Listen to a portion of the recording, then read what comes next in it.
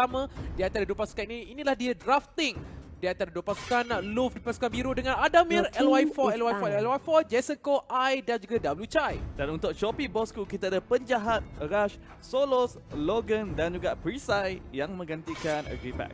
Kita dapat lihat kekalahan Axis semalam, salah satu puncanya adalah Kimi dan Kimi terus di-ban keluar. Haris juga dikeluarkan bersama juga dengan Cho yang sangat berbahaya apabila Logan gunakan. Kaja masih lagi ada di sini.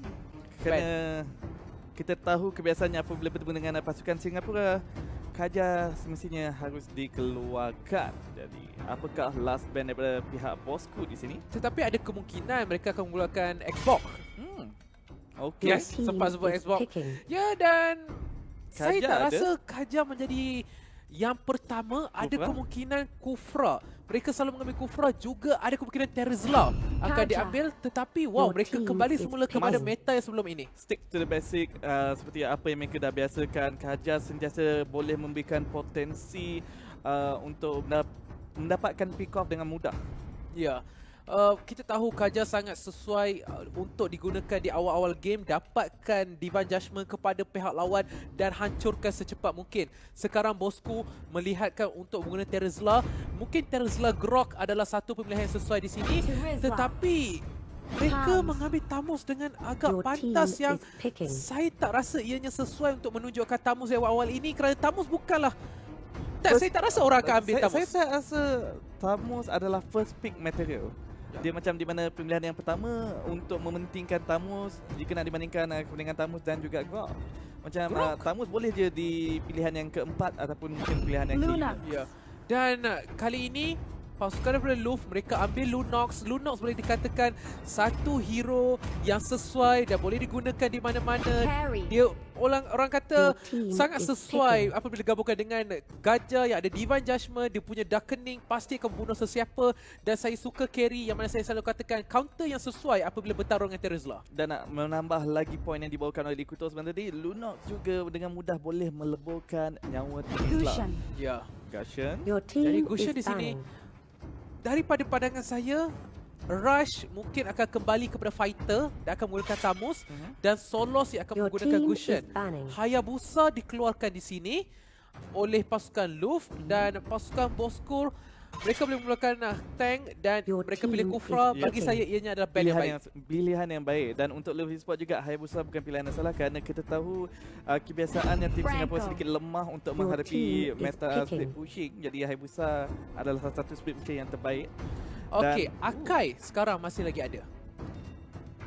Akai boleh digunakan kerana jika pada kompetisi sekarang ini Terizla dan juga Fenko mudah saja Akai nak menggunakan Who Can Dance. Dia tak perlu nak menjaga positioning sangat. Okey, tetapi pasukan pihak lawan mereka mahu menggunakan Lolita untuk menahan semua Shadow Blade Slaughter. Ingat, perisai daripada Lolita boleh menahan kesemua pisau yang dibaling oleh Lolita dan juga boleh menahan kesemua tembakan yang dikeluarkan oleh Granger.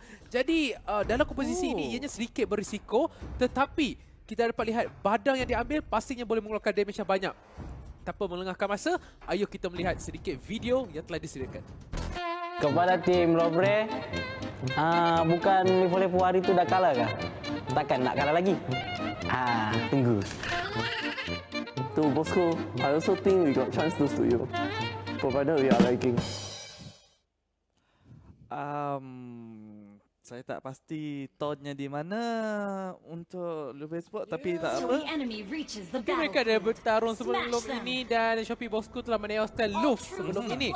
Tapi kali ini dengan sedikit pertukaran main, mampukah pasukan Bosku menunjukkan kekuatan mereka sekali lagi? Jadi ayo kita mulakan perlawanan pertama di antara LOUVRE Esports menentang Shopee Bosku. Dan kita dapat lihat Logan termakan damage yang agak banyak. Dan Gushen daripada kawasan sebelah kanan akan cuba untuk clearkan secepat mungkin. Namun begitu dah bicara dan juga Ademir mengeluarkan damage sangat tinggi, separuh nyawa Logan dan dapatkan item. Dan saya daripada pandangan saya, itulah satu-satunya cara untuk pasukan Shopee Bosku menang. Namun begitu, bagi saya daripada segi pasal drafting sebentar tadi, apabila Gajah yang diambil sebagai last pick apabila tim LOUVRE Esports telah pun mempunyai Lolita adalah satu tindakan yang agak berani kerana Lolita semestinya adalah natural counter untuk Granger, di mana tak kisah ulti Death Sonata ke ataupun skill daripada Granger memangnya tak akan tembus dengan shield yang ada pada Lolita. Ya, kita boleh katakan sedikit gerakan yang sedikit berbahaya daripada pasukan Shopee Bosku, namun mereka percaya dengan komposisi mereka dan saya pasti mereka mampu memenangi pertarungan sekiranya mereka bermain menggunakan strategi yang telah mereka rancang. Sebentar tadi Rush berjaya untuk mendapatkan shielding yang penting dan sekarang kita mungkin akan melihat beberapa aksi di bahagian bottom yang mana Tamus ataupun penjahat sekarang terpaksa bertahan bersorangan. Dan kita dapat melihat di mana penjahat diberikan pressure yang tinggi di bahagian bottom lane, di mana Carry dan juga Lolita bersama kat lane. Jadi memungkinkan penjahat untuk mendapatkan level dan juga farm dengan mudah. Manakala kerjasama yang dilakukan oleh Shopee Bosku di top lane kepada Jason Koh yang menggunakan badang sebentar tadi. Dan sekarang ni kita di mana Lunok telah pun mencapai level 5, namun begitu Kaja, Chai masih lagi belum mempunyai Divine Judgment di sini. Jadi kemungkinan besar masa lagi kita tidak akan melihat gerakan agresif daripada LOUVRE Esports. Saya suka apa yang dilakukan oleh LOUVRE. Badang kata, okey, saya tidak boleh bertarung bersorangan. Jadi dia tidak boleh bertarung dengan 2 orang. Jadi dia telah pun menukar lane. Biar dia bertarung dengan Tamus. Dan inilah satu strategi yang sangat terkenal di Singapura. Apabila anda tidak boleh bertarung dengan satu, anda terus minta, okey, cakap saja saya tak boleh bertarung. Terus saja mereka tukar laluan mereka. Rotation yang sangat pentas, decision making yang sangat tepat. Perisai berjaya untuk menarik Chai dan itu dia penalty zone daripada pemain sebentar tadi. Dan Solos berjaya untuk menembak pasukan daripada belakang. Rush masuk tetapi terus sahaja dibunuh oleh Jason Koh. Adamir membuka brilliant sebentar tadi. Mestinya Jason Koh telah pun menjangkakan gerakan tersebut daripada Raj, dan sekarang ini invasi buff dilakukan oleh Shopee Bosku. Ya, satu invasi yang baik yang dilakukan oleh pasukan Shopee Bosku. Mereka tahu mereka ada kelebihan yang mana kekuatan mereka di early game sangat berbahaya. Dan sekarang pertarungan di antara penjahat dan juga Bosku, bukan Bosku tetapi Jason Koh diteruskan. Mampukah Badang bertarung dengan Tamus, kerana boleh dikatakan Badang lebih kepada burst manakala Tamus pula damage overtime. Damage overtime, dan tak dilupakan di mana Tamus dia dapat sustain dengan mudah apabila ultinya Counteran Inferno diaktifkan. Dan Jason Koh mempunyai burst damage di top lane. Okey, dan itu adalah satu gerakan yang baik, tetapi bagi saya agak lewat untuk pasukan Bosku tiba. Logan membuka penalty zone tetapi tidak mengena sesiapa pun. Rotasi yang sedikit lewat daripada pasukan tersebut dan penjahat seperti yang dapat saya jangkakan akan menang dengan Jason Koh. Kita telah membandingkan, tetapi Rush mungkin dalam masalah yang seterusnya, namun begitu akan dilepaskan oleh A. Jika A mempunyai satu ketukan sebentar tadi, boleh sahaja carry yang digunakan oleh LY4 mengeluarkan damage yang menjatuhkan Rush. Dan kita dapat melihat sekarang ini Shopee Bosku yang melakukan rotasi yang agresif, namun begitu telah pun dipunish oleh LOUVRE Esports dengan baik. Sekarang Turtle akan keluar, tetapi pasukan Bosku pula bergerak ke bottom lane. Inilah yang mana saya katakan kesilapan daripada segi rotasi. Mereka patutnya pergi mempertahankan Turtle dan bukannya cuba untuk mendapatkan satu kill, kerana bagi pandangan saya kill ini berbaloi, tetapi mereka kehilangan objektif yang lebih besar. Juga mereka mungkin akan kehilangan pemain di bahagian top lane. Lihat di situ, satu tarikan yang baik tetapi perisai berjaya untuk menyamakan semula kedudukan. Satu lagi Iron Hook yang kemas, tetapi pasukan Bosku akan mendapatkan 2 turret saya rasa, dan mungkin ini sedikit berbaloi kalau mereka dapatkan 2 turret berbanding 1. Kerana pada masa ini mereka telah pun kehilangan di bahagian top lane turret dan juga kematian sebentar tadi. Mereka dapat 1 sahaja. Tidak sempat Jason Koh datang untuk menyelamatkan lane bottom sebentar tadi. Dan untuk Shopee Bosku, seperti yang dikatakan oleh Kuto, rotasi dilakukan tetapi bukan kepada arah yang sepatutnya. iaitu objektif Turtle. Turtle bukan saja memberikan gol dan juga level kepada keseluruhan tim, ia juga memberikan buff damage kepada siapa yang membunuhnya, di mana itu membenarkan mereka untuk melakukan rotasi lebih agresif, di mana sebentar tadi selepas sahaja Turtle habis, mereka terus mendapatkan solos Granger, marksman untuk tim Shopee Bosskull. Ya, saya rasakan yang mereka patut jangka gerakan tersebut kerana 4 orang sudah pun bergerak ke bahagian top. Dan lihat di sini, Logan berada dalam kedudukan yang berbahaya dan dibunuh begitu saja. Satu lagi tarikan yang baik dan Solos berjaya untuk mengurangkan nyawa yang sangat banyak, namun tepat dicari oleh pasukan pihak lawan LY4. Pertarungan penjahat, Rush berjaya untuk membunuh bahagian tepi, tetapi penjahat kesorangan bertarung dengan 2 orang bukanlah satu perkara yang dimahukan. Jason Koh mengejar dan mereka berjaya untuk mendapatkan unstoppable, membunuh seorang demi seorang. Jason Koh belum tamat lagi dan penjahat berjaya untuk melarikan diri. Iron Hook tidak terkena.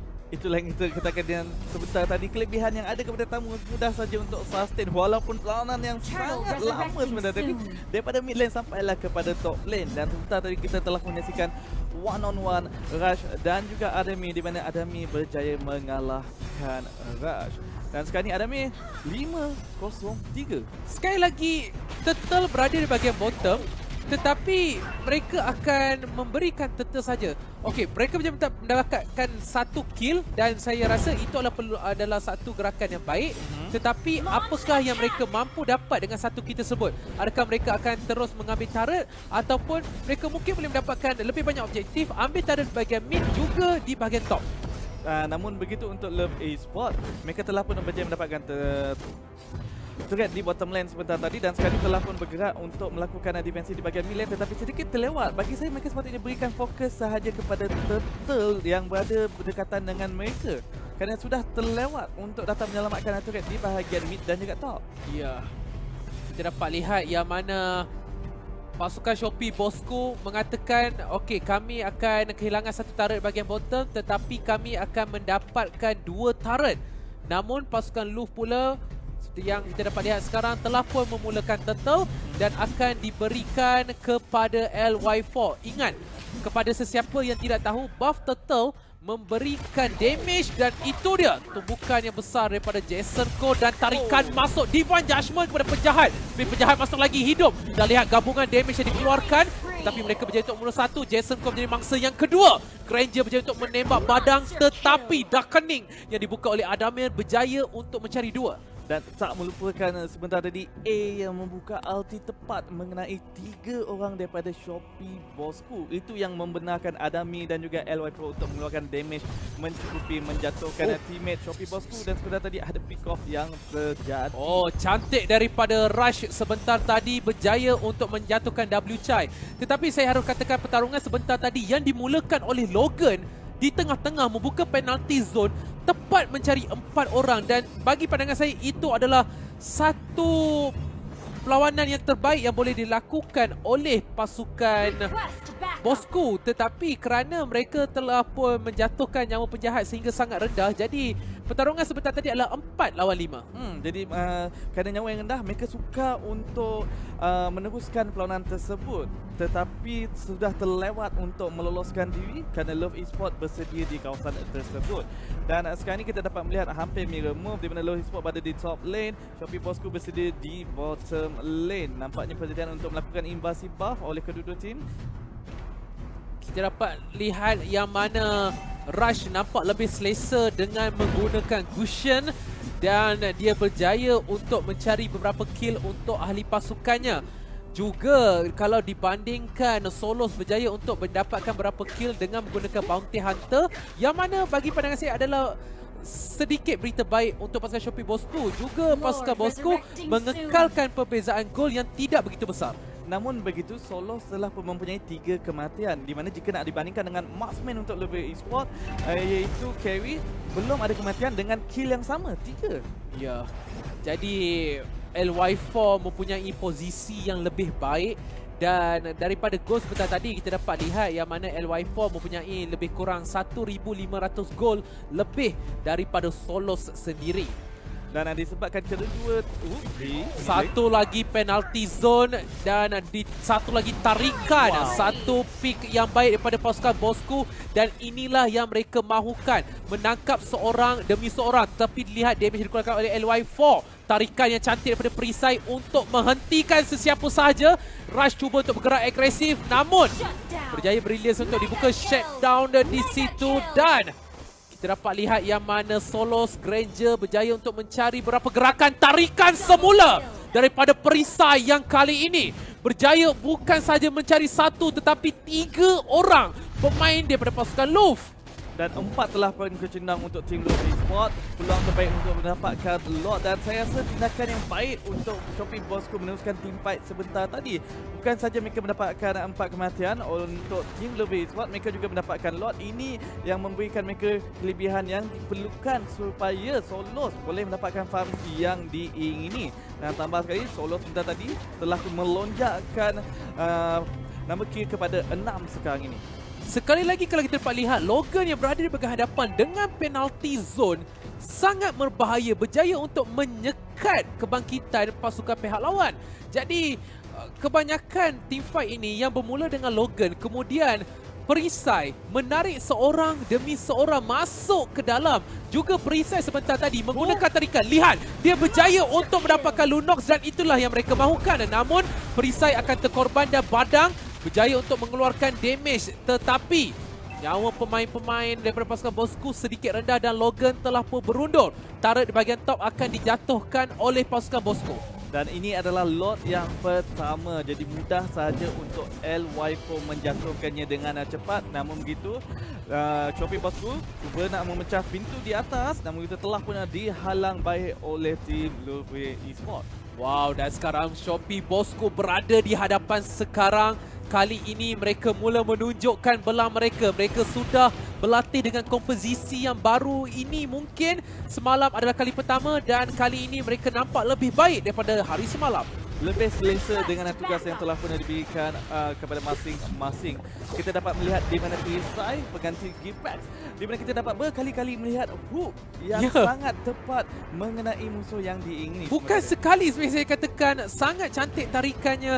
Dia juga berjaya untuk mencari pelbagai pick yang penting. Dia bukan menarik tank tetapi menarik mage, yang mana satu perkara yang mereka mahukan. Badang tidak akan ditarik di sini. Satu cubaan yang baik daripada perisai. Dan sekarang ini kita dapat melihat disebabkan situasi telah pun kembali seimbang. LOUVRE Esports 13 kill, SHOPEE BOSSKURR 13 kill dan perbezaan gol hanyalah 400 sahaja ni di antara kedua-dua tim. Jadi sekarang ni satu kesilapan boleh memberikan kelebihan momentum kembali kepada LOUVRE Esports ataupun SHOPEE BOSSKURR boleh melakukan comeback di sini. Oh, saya suka apa yang dilakukan oleh Solos sebentar tadi. Dengan 2 tembakan sahaja, nyawa turret kurang dengan sangat banyak. Dan ini telah menunjukkan yang Solos telah mendapatkan 7 kill dengan Bounty Hunter. Itu adalah 700 gol lebih daripada yang sepatutnya. Rush telah menyiapkan Winter Trakian. Logan pula sudah menyiapkan Immortality.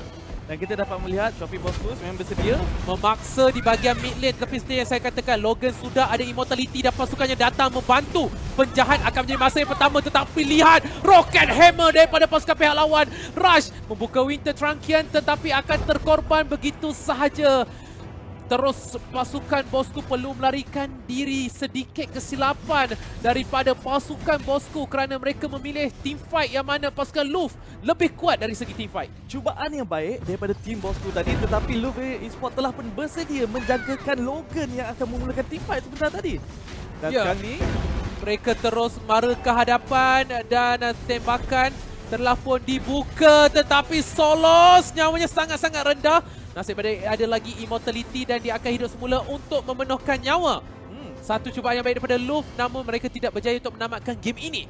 Dan sekarang ini lot pula akan muncul 20 saat sahaja lagi. SHOPEE BOSSKURR dengan pintu tengah yang telah pun terbuka mungkin akan menghadapi sedikit kesukaran untuk keluar dan juga menghalang lot tersebut diambil. Namun begitu masih lagi boleh dilakukan.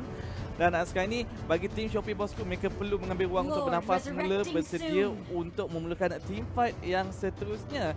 Tetapi LOUVRE Esports seperti dah bersedia dah. Mereka dah kena 2-3 kali apabila Logan masuk penalty zone dibuka mengenai sampailah 4 member daripada mereka telah mengenai. Di mana last kali tadi Logan hanya mengenai seorang. Oh, tarikan yang cantik dan mereka berjaya untuk menghilangkan immortality. Ai masih lagi hidup. Dan lihat, itulah kekuatan yang ada pada pasukan Shopee Bosku. Dan ini yang saya rasa mereka lakukan. Jangan ambil team fight, tetapi tangkap seorang demi seorang demi seorang. Itulah cara yang patut Bosku lakukan untuk memenangi game kita pada hari ini. Namun begitu, strategi begitu memerlukan perisai menarik mangsa yang diingini. Oh, 3 orang tertangkap dan perisai akan terkorban di masa yang pertama. Rush juga tertangkap dan nampaknya Logan juga, perisai juga. Double kill, 1 kesilapan kerana Padang dengan Qigong Fist-nya, dengan Fist Break dan Fist Crack. Damage yang dikeluarkan adalah sangat-sangat tinggi. Jason Kau cuba ke hadapan. Penjahat cuba untuk membunuh kesemua minion. Tetapi ada lagi satu lagi yang hidup. Dan nampaknya pasukan LOUVRE akan menjatuhkan Shopee Bosku di game yang pertama. 1 kesilapan telah pun menyebabkan kekalahan. Padang di tempat yang sangat baik mengeluarkan burst damage yang tinggi seperti dikatakan oleh ketua kepada 3 ahli member Shopee Bosku. Ya, dan apabila Padang masuk, terus ke semua pemain pada LOUVRE masuk. Memang dah tak mampu kerana pada waktu tersebut, ya, Gashen ada Winter Tension, namun begitu apabila Winter Tension digunakan, dia melekat dekat situ, LOUVRE dah sampai. Betul. Satu cubaan yang baik dan bagi saya satu performance yang lebih baik daripada pasukan Bosku, tapi mungkin mereka perlu orang kata memperbaiki sedikit saja lagi. Dan selepas ini kita akan menyaksikan highlight yang telah pun disediakan oleh Legends sponsor kami, Black Shark. Boleh dikatakan Badang tu seperti jalan masuk dalam tengok dalam semak. 3 orang. 3 orang. Damage dealer dan juga Franco. Yang mana Franco bukanlah hero yang orang kata sama seperti Rizla. Jadi boom. Dan yang menjadi kesalahan saya sebentar tadi, adakah Franco tak sempat nak gigit Padang tadi? Saya mungkin daripada pandangan saya, walaupun Franco membuka beladihan dap tumbukan Badang akan tetap berterusan. Kalau untuk pengetahuan lah. Jadi damage dia masih juga akan diteruskan dan memangnya result yang sama jugalah. Ya, jadi dapat lihat di sini yang mana Kimi, Chow, Xbox dan juga Haris telah pun dikeluarkan dan pasukan Bosku yang akan mendapatkan kaja dan saya tahu Logan sangat baik bermain dengan hero ini. Okey, sekarang ni Shopee Bosku mempunyai kaja jika dibandingkan dengan tadi, di mana Franco ia boleh menarik, tetapi jika nak dibandingkan dengan kaja Divan Judgement-nya, orang cakap confirm akan dapat. Ya. Tetapi saya harus katakan ini komposisi yang sangat menakutkan daripada LOUVRE. Selena Grok, saya boleh bau invasi akan dilakukan oleh pasukan LOUVRE. Sememangnya invasi akan dilakukan. Kedua-duanya adalah hero mengusung buff pada awal game. Jadi nampaknya untuk match yang kedua Shopee Bosku perlu melakukan persediaan menghadapi invasi buff nanti. Kita dapat lihat Gushen telah pun diambil bersama juga dengan Terzla. Kufra ditunjukkan yang mana kita tahu Kufra boleh menghalang dash keluar daripada lightning bomb kata saya daripada Kaja ataupun ikan dancers daripada Gushen. Yep, sememangnya suka untuk meloloskan diri nanti, namun begitu semuanya bergantung pada positioning yang ada kepada Kufra nanti. Dan kita dapat melihat untuk third band Shopee Bosku telah pun mengeluarkan carry, dan untuk LOUVRE Esports masih lagi ingin mengelakkan split pushing. Hayabusa telah pun dikeluarkan. Saya rasa sekali lagi mereka akan ambil Granger di sini. Damir mengambil Bruno adalah satu pilihan yang baik, tetapi ada kemungkinan mereka menukarkan kepada Cloud supaya area damage mereka lebih tinggi. Ya, saya rasa boleh kerana daripada segi komposisi Bosku mereka tidak ada damage area yang besar dan mereka hanya bergantung kepada damage yang akan ada pada Cloud dan juga Gushen. Pasukan Bosku menggunakan komposisi tarik-menarik, iaitu dengan Kaja dan juga Franco. 2 penculik ada dekat Shopee Bosku ni. Jadi sebenarnya bergantung kepada mereka untuk melakukan pick off, dan pick off dibantu oleh Gashen dan juga Trisla nanti untuk menahan mereka dengan mungkin penalty zone. Okey, mereka akan menggunakan Guinevere yang mana boleh dikatakan sedikit berbahaya. Boleh menangkap Solos, dan kali ini sekali lagi Solos yang akan bermain dengan Cloud, manakala Rush yang akan menggunakan Gushen. Jadi kalau kita beli tiket M1 Gold iaitu emas, kita akan dapat posisi yang lebih baik di hadapan. Dengan harga RM110, anda juga akan dapat skin yang berharga 749 diamonds, yang mana saya rasa ianya sangat berbaloi dan ada goodie bag. Dan harga tiket itu adalah untuk 3 hari. 3 hari berterusan, jadi tak perlu nak merisaukan tentang posisi anda untuk menyaksikan M1 nanti. Dan sekarang ini match telah pun bermula untuk match kedua di antara Shopee Bosku bertemu dengan LOUVRE Esports. Kali ini Shopee Bosku di pasukan biru, manakala LOUVRE Esports di pasukan merah dengan Logan, Solos, penjahat, Rush, perisai menentang. Adakah Shopee Bosku tadi, saya ingatkan mereka ingin melakukan invasi puff di bahagian top lane untuk menggagalkan invasi puff yang akan dilakukan oleh Grok dan juga Selena selepas ini. Okey, seperti saya jangka, mereka akan melakukan invade tetapi terlewat daripada pasukan LOUVRE Esports. Dan ingat, damage yang dikeluarkan oleh LY4. Bukan Basher. Dan sekarang ini kita dapat melihat di mana Shopee Bosku bergerak bersama 2 penculik bersenjata bersama dengan Gashen di sini. Sangat menakutkan. Di mana Cloud dibiarkan solo di bottom lane, mungkin akan menghadapi sedikit masalah dengan Guinevere. Okey, Jason Ko berjaya untuk bertaruh dengan Solos. Lama. Solos terperangkap. Okey, bantuan telah pun tiba. Solos pergi berundur dan mangsa pertama adalah Guinevere, dan Solos masuk semula ke hadapan. Bijak gerakan dilakukan oleh Logan berserta dengan perisai yang terus datang membantu seperti ambulans. Menyelamatkan Solos sebentar tadi, dan bukan saja mendapatkan kill, mereka juga ingin melakukan invasi buff di bahagian top lane jungle. Ya, mereka berjaya untuk menyelamatkan private Solos ataupun cadet Solos daripada terkorban begitu saja. Pujian harus diberikan kepada 2 hero tank ini. Dia awal game masih lagi cadet, tapi nanti hujung game nanti dia akan jadi komando. Okey, tarikan saya teringin nak tengok perisai menarik, kemudian Logan tertarik, dan kau memang the bomb, kata pasukan Bosku. Dan kita dapat melihat bagaimana Shopee Bosku telah pun bersedia di kawasan Turtle Buff menjangkakan LOUVRE Esports akan datang. Okey, Rush masuk dan Grok. Nyawa yang sangat rendah, lompatan dapat dimulakan, dan itu dia. Penalty zone berjaya untuk mencari kill LY4. Nyawa yang sangat rendah, ditarik begitu saja. Komposisi daripada pasukan Bosku berkesan. Sekarang hanya tinggal seorang penjahat pergi ke hadapan. Alamak, kata penjahat ketawa di situ. Namun Jason Ko lompatan hanya kena kepada seorang, tetapi berjaya untuk mencari Rush. Jason Ko nyawa yang sangat rendah, berjaya untuk mengejar Logan dan juga perisai. Tiada ultimate mereka, tiada Divine Judgment dan juga Beladihan. Sisi yang kuat ada kepada line up Shopee Bosku pada masa kini. Kajar Divine Judgment, perisai dengan Beladihan, tak lupakan penjahat dengan penalty zone. Namun begitu, Guinevere apabila ultinya diaktifkan, dia immune kepada sisi tersebut. Ya, Violet Requiem daripada Guinevere tidak akan menghalang apa-apa. Tarikan terkena cantik daripada perisai, tetapi tiada follow up damage dan perisai berkecai. Wow, begitu pantasnya diletupkan sebentar tadi Franco. Cubaan untuk menarik, namun begitu sendiri yang telah pernah terkorban.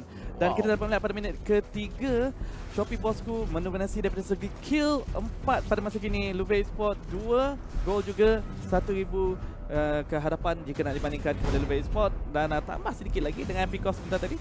Mereka berjaya untuk mencari kill, dan Solos pergi ke belakang, tetapi dia terlihat 3 orang sekali lagi. Tyrant's Rage daripada tu sangat pelik, dan balik semula Solos, tetapi memberikan kill kepada LY4, dan ada kemungkinan perisai sekali lagi akan dimamah oleh pasukan daripada pasukan LOUVRE. turret akan menjadi mangsa. Sekali lagi di sini saya rasa kelemahan utama pasukan Bosku yang mana rotation mereka tidak sepatas pasukan LOUVRE.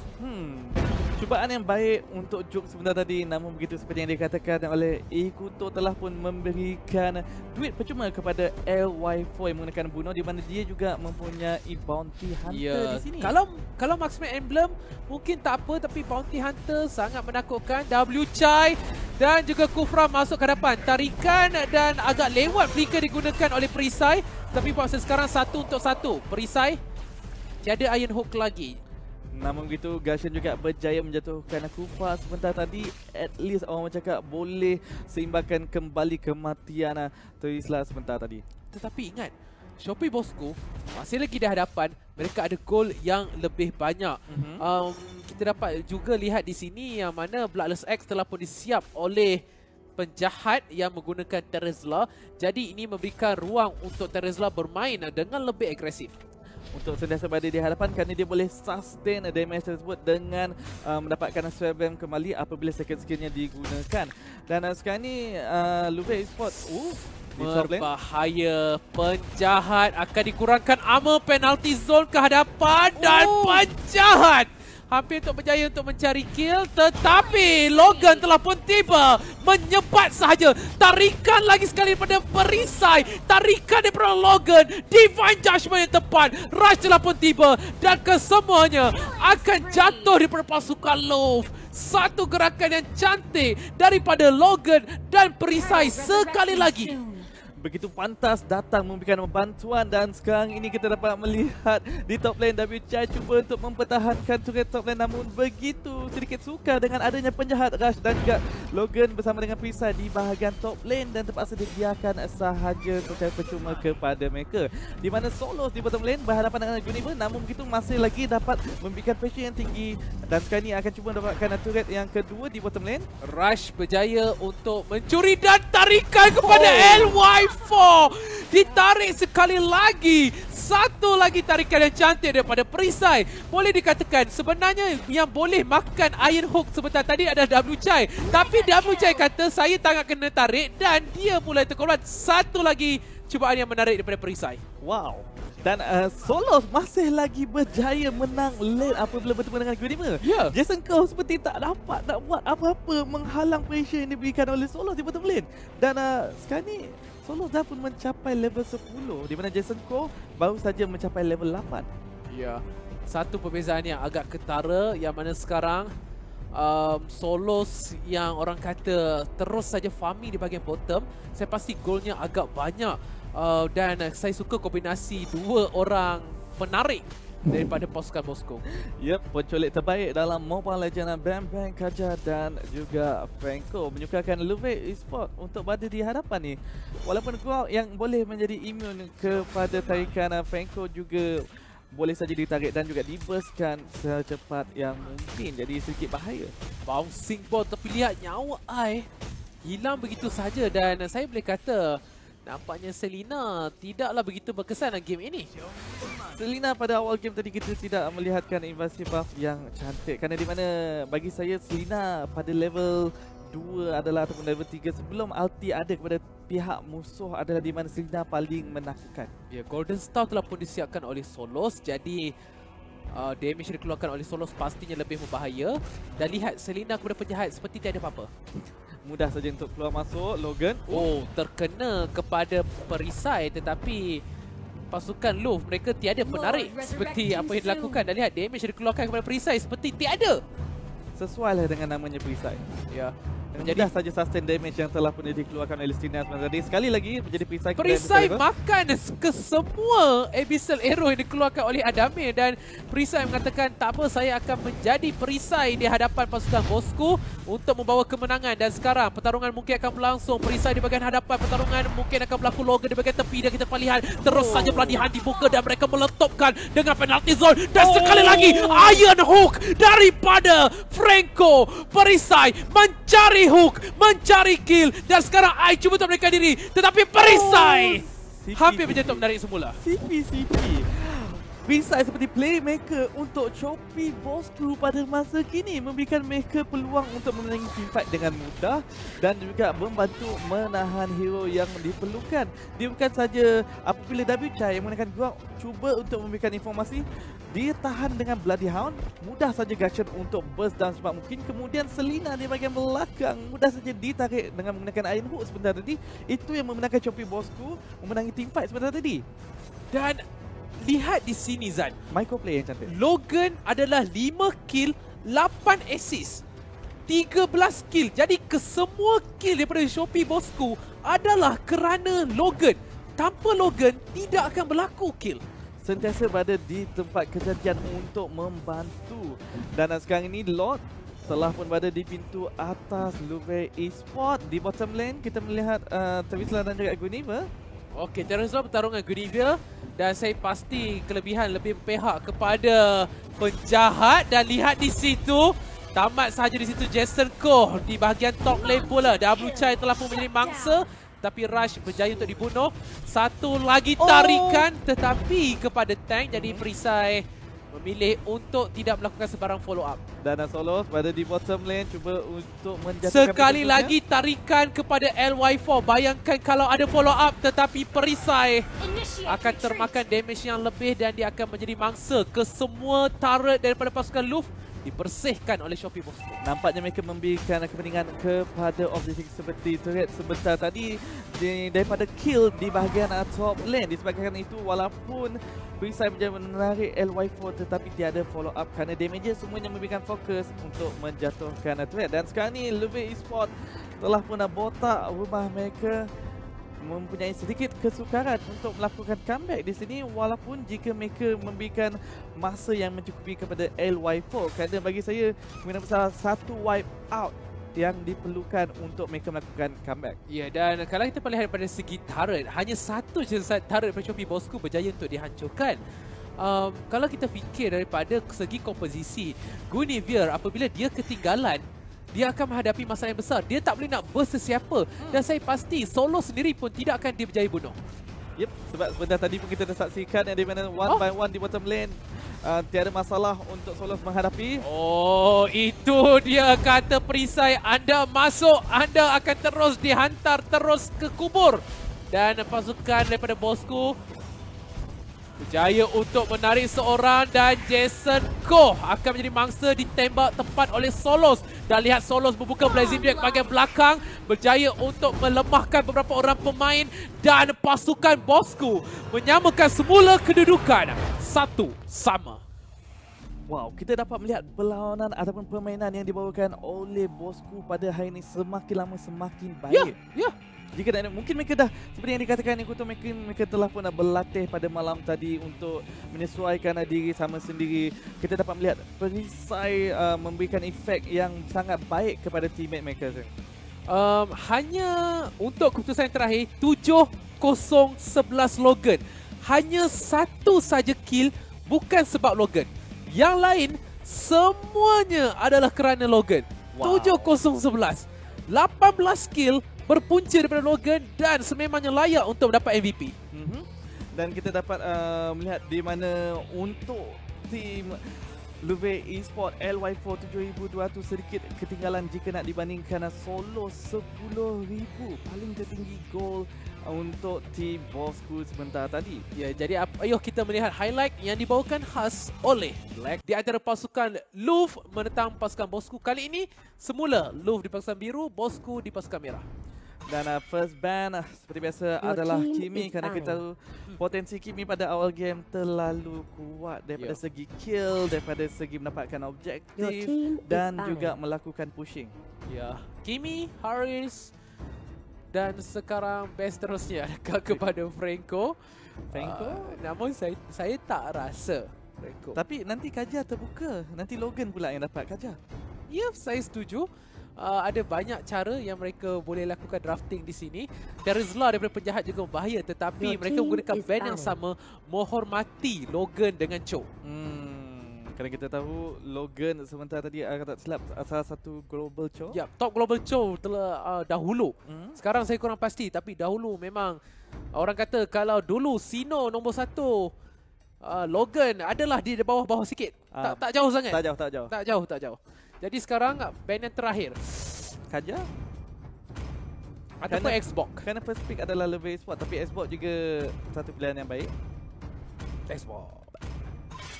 Okey. Peramal ya. Memang dah biasa. 2 jom 4 ikut tu.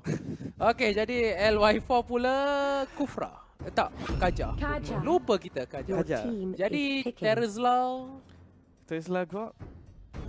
Sebentar tadi mereka mengambil Tesla Tamus. Tidak, mereka tukar. Okey, sekarang ni Tesla Kufra. Lebih baik daripada pandangan saya, lebih baik daripada Tesla dan juga Tamus sebab tidak ada sebab untuk mereka mengambil Tamus di awal-awal. Dan ini akan memaksa mereka untuk mengambil Lunox dan juga carry sepatutnya untuk burstkan nyawa tanker yang kebal di sini. Carry pilihan terbaik di sini. Lolita. Agak pelik kenapa mereka mengambil Lolita disebabkan pasukan bosku belum lagi menunjukkan tangan mereka. Mereka juga belum lagi beritahu, okey kami nak guna ini. Tetapi Esmeralda adalah satu hero yang berbahaya, tidak digunakan di game yang pertama dan juga di game yang kedua. Saya tertanya-tanya mengapa tiada Esmeralda. Juga Lolita memberikan perisai. Dan Esmeralda akan mengatakan terima kasih. Terima kasih memberikan saya kekebalan lagi untuk melawan dengan kawan-kawan kamu nanti ya. Dan tapi mereka juga perlu berhati-hati. Kaja Divine Judgment lockdown yang bagus untuk memberikan peluang kepada LOUVRE Esports burst down secepat mungkin kepada Esme. Tapi mereka perlu tahu seperti yang dah dijangka, mereka perlu mengeluarkan Franco kerana dalam game kita dua ini perisai telah melakukan bukan sekali tapi banyak kali gerakan yang sangat-sangat cantik. Sekarang persoalannya, siapakah yang akan perisai gunakan? Semalam kita dapat melihat perisai menggunakan Xbox dan juga Franco di game semalam walaupun mereka tewas. Tetapi pada hari ini, apakah hero baru yang akan digunakan? Saya rasa kemungkinan besar adalah Kufa nanti akan diambil oleh perisai. Tapi saya sebelum kita bercakap tentang siapa lagi yang akan pilih, saya suka apa yang dilakukan oleh SHOPEE BosskuRR telah pun mengeluarkan carry. Kerana itu adalah salah satu marksman yang boleh burst down frontline yang tank ada kepada tim BosskuRR.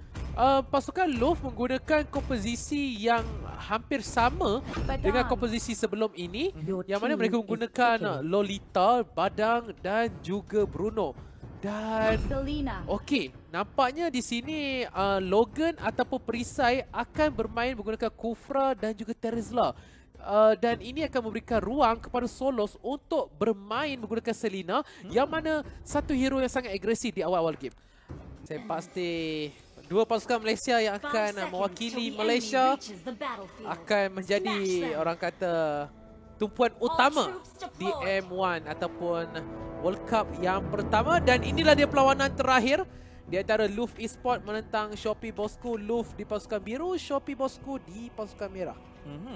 Dan kita dapat melihat sekarang ini 3 orang ditugaskan di bahagian mid lane kerana mungkin mereka nak bersedia apabila Selena ada kepada SHOPEE BosskuRR yang digunakan oleh Solos. Mungkin mereka nak melakukan invasi buff selepas ini. Mid lane Badang. Bukan Besha saya boleh kata.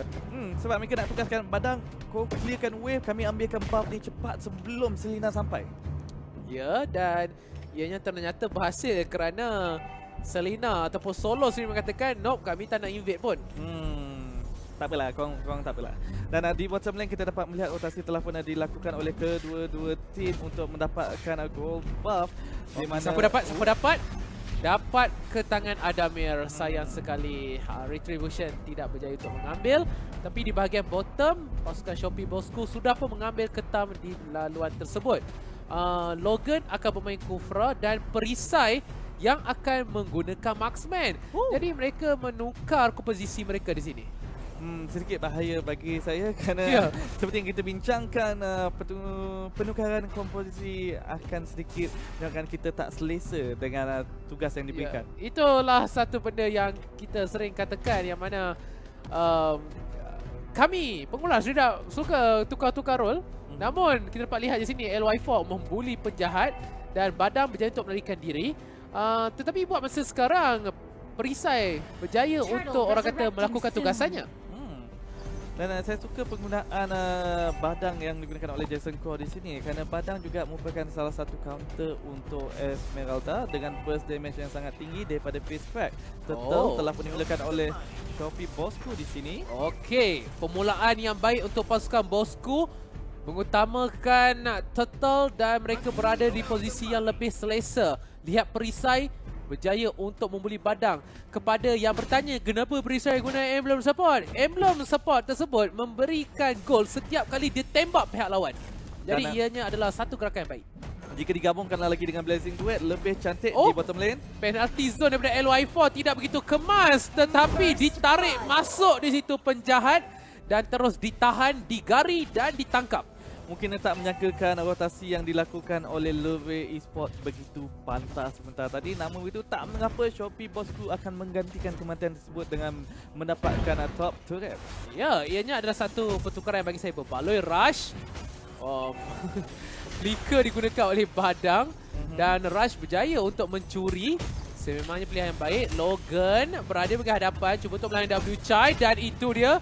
Flicker digunakan dan buff mereka sendiri pun mereka berjaya ambil. Dan pasukan Shopee Bosskull sangat selesa di hadapan sekarang. Boleh dikatakan sedikit terlewat sebentar tadi untuk LOUVRE Esports di bottom lane. Rush telah pun sampai. Flicker terpaksa digunakan dan Ai berjaya untuk melarikan diri. Disengage kerana pada masa kini Shopee Bosskull yang sedang mendominasi pada fasa awal game. Itu dia. Satu gerakan yang baik daripada kedua pemain. Jason Koh pula berjaya untuk membunuh perisai sebentar tadi. Saya pasti perisai memerlukan Wind of Nature.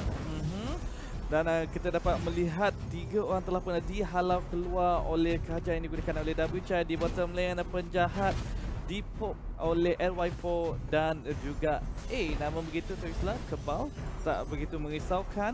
Dan kita belum lagi melihat di mana W-Chai bergabung dengan Adami untuk mendapatkan pick off di sini. Lihat kali ini pasukan Bosskull bersedia. Okey, kami terus akan mengambil turtle dan pasukan Lu pula memberikan fokus kepada penjahat yang mana bukanlah pilihan yang baik. Dan ini adalah turtle yang seterusnya daripada pasukan Bosskull. Ianya adalah seperti bertentangan dengan apa yang Bosskull biasa lakukan. Dan nampaknya penjahat terpaksa menjadi kambing hitam untuk tim Shopee Bosskull, di mana Shopee Bosskull mendapatkan objektif. Terkena tepat di situ dan Rush berjaya untuk bunuh. Adamir berdiri betul-betul di tepi kaca sebentar tadi dan sebelum terkena dia cepat-cepat menjadi brilliance dan terkena guna kaca mengkhianati kawannya sendiri. Terkhianat sebentar tadi. Namun begitu LOUVRE Esports telah pun berjaya mendapatkan bottom turret, menyimbangkan semula kawalan map pada masa kini. Namun itu kita dapat melihat di mana penjahat dan juga Logan bersedia sekarang ni mungkin nak memulakan initiate. Perisai sedikit nakal menunjukkan muka di situ, mungkin ingin menjadi umpan supaya LOUVRE Esports melakukan kesilapan di sini. Logan masuk dan Logan berjaya untuk mencuri buff tersebut. Esmeralda berjaya untuk mencari 2. W-Chai akan menjadi masa ketika, tapi Rush termakan damage yang terlampau tinggi. Jadi 3 untuk 1 berbaloi untuk pasukan Shopee Bosskull. Dan kita dapat melihat gerakan yang lebih kemas, gerakan kepada arah objektif yang baik, di mana LOUVRE Esports pula yang bergerak kepada boleh dikatakan arah yang kurang baik jika nak dibandingkan kepada rotasi yang dilakukan oleh Bosskull. Dan ternyata pasukan daripada Shopee Bosskull mereka tidaklah menukar sangat strategi yang mereka gunakan. Yang berbeza hanyalah perisai yang menggunakan marksman kerana Solos kita tahu dia boleh bermain dengan assassin dengan sangat baik. Jadi boleh dikatakan multi role daripada perisai orang kata tepat di masa sekarang kerana pasukan Bosskull mereka memerlukan marksman dan perisai berjaya untuk memenuhkan tempat duduk tersebut. Nampaknya mungkin strategi LOUVRE Esports untuk mengeluarkan hero perisai. Franco sebentar tadi mungkin telah pun memakan diri pada masa kini. Ya. Dan di bahagian tepi Logan dan Turtle berjaya untuk diambil. Tarikan kepada Logan yang tertewas begitu saja. Mereka berjaya untuk mencari satu, tetapi satu lagi turtle berjaya untuk diambil oleh SHOPEE BOSSKURR. Seperti terlepas, terlebih lewat untuk menggunakan flicker untuk digabungkan dengan ultinya sebentar tadi. Jika tidak akan mengenai lebih ramai dan mungkin itu boleh membenarkan LOUVRE ESPORTS untuk melakukan team fight sebentar tadi. Selamat tinggal bottom lane. Lompatan masuk. I akan menjadi masa yang pertama. Stun kepada Solos. Solos berjaya untuk mencakar dan itu dia. Blazing Duet dan juga penalty zone dibuka dan LY4 akan menjadi mangsa burst yang besar daripada rush sebentar tadi. Dan sekarang ni badang di top lane yang digunakan oleh Jason Kau cuba untuk menjatuhkan turret supaya tidaklah orang cakap kerugian sangat dengan kematian di bottom lane sebentar tadi. Logan tidak akan memeriksa semak tersebut dan 3000 di hadapan sekarang. Mampukah pasukan SHOPEE BOSSKURR mendapatkan kemenangan bertarung dengan pasukan Singapura pada hari ini? Dan pasukan Singapura LOUVRE ESPORTS seperti menghadapi masalah kadang disebabkan SHOPEE BOSSKURR telah pun berjaya menjatuhkan 4 turret, di mana LOUVRE ESPORTS hanya berjaya menjatuhkan 2 pada masa kini. Kawalan map menjadi milik SHOPEE BOSSKURR. Tengok di mana Logan di dalam bush bersama dengan Esme boleh saja melakukan ambush di top lane, di bottom lane, menyukarkan LOUVRE ESPORTS untuk mendapatkan farm. Lihat damage dikeluarkan kepada Jason Kau. Sangat berbahaya. Dan kali ini pasukan LOUVRE mengatakan, okey, kami tak boleh nak berurusan dengan penjahat. Badang sendiri pun tak nak bertarung dengan penjahat. Mengelakkan diri sebentar tadi. Ditemui oleh SHOPEE BOSSKURR di bottom lane. Penjahat mungkin nak jadi jahat di sini mencuri buff, tapi nampaknya hanyalah memberikan informasi kepada tim SHOPEE BOSSKURR di mana posisi LOUVRE ESPORTS. Dan sekarang ini mungkin mereka nak menantikan lot yang akan tiba dalam masa 3 saat. Kerana LOUVRE ESPORTS bermain secara defensif di sini. Tidak ingin memberikan kill percuma ataupun pick off yang akan dilakukan oleh SHOPEE BOSSKURR. Ya, saya setuju. Lot telah pun keluar dari sini perisai dan juga rush memulakan lot. Tidak ada sebarang respon daripada pasukan LOUVRE. Jadi ini adalah lot yang percuma. Penjahat sudah menyiapkan Queen Wings dan ia sangat berbahaya. Adamir nyawa telah direndahkan oleh Solos dan lot telah pun dijatuhkan. I akan menjadi mangsa yang pertama. Kemudian penjahat ditarik, tetapi bukanlah satu masa mereka mahukan. Jason Kau menumbuk, tetapi penjahat sangat keras, tidak mampu dijatuhkan dan tumbukan dan juga tembakan bertubi-tubi. Saya pasti ini adalah game pasukan BOSSKURR akan menamatkannya. Sekarang hanya tinggal hanya tinggal 5 saat sahaja. Mereka ke hadapan, mereka akan menamatkan game ini sekarang. Minion tak tiba lagi, sedikit saja lagi mereka perlukan. Ada 2 minion sebenarnya dan pasukan SHOPEE BOSSKURR menewaskan LOUVRE 2-1. Nampaknya hari ini adalah titik comeback untuk SHOPEE BOSSKURR. Wow, saya tak jangka perkara ini akan berlaku. Dan kita dapat lihat, okey, Solos kata saya akan balik kepada Assassin. Perisai cuba main yang lain pula. Dan dia menunjukkan dia, okey boleh, no problem. Kau jadi Assassin, aku jadi Marksman, tak ada masalah, tak ada masalah. Nak ban Franco, ban lah, tak apa. Boleh katakan daripada segi drafting tadi memang memakan diri strategi mereka untuk mengeluarkan Franco perisai. Dan kita melihat kepada result daripada match sebentar tadi, MVP telah pun diberikan kepada perisai. Ya, 2 kali, bukan tadi Logan, tapi kali ini kepada perisai pula. Namun harus saya katakan, mungkin ada yang tertanya kenapa Badang tidak berjaya untuk membunuh penjahat sebentar tadi di perlawanan yang terakhir. Namun mungkin kita akan melihatkan terlebih dahulu highlight yang dibawakan khas oleh Black Shark.